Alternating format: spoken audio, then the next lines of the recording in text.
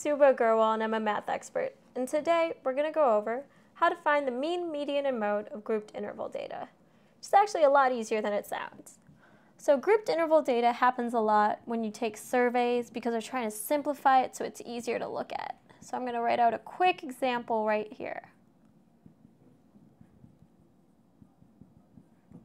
Frequency 55, 15, and 10. So this would be like someone who watches between 0 and 1 hours of TV. 55 people said they did that. It's kind of what these numbers mean. Now, because we're trying to calculate mean, median, all of that, we don't have actual numbers. What we do is we take an approximation and find the midpoint of this value. So for example, for the interval 0 to 1, the midpoint would be 1.5, and the frequency would be 55. So the mean, if you remember, is just the sum of all the values divided by the total number of values.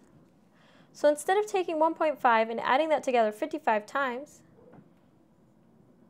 we would just multiply it by 55. So it actually makes our lives easier. Same thing up there. So we would just take, excuse me, this should be 0.5. Take 0.5, and then we would take 1.5 times 15. 2.5 times 10. And divide that by, if you add all these up, we have 80 total numbers.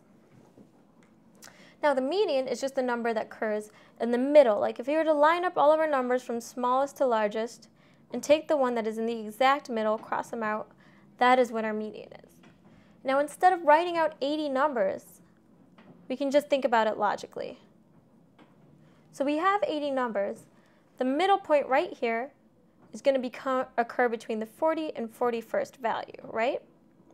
Because 80 over 2 is 40. Now if we look, the first 55 values have a 0.5. So regardless, our median is just going to be 0.5.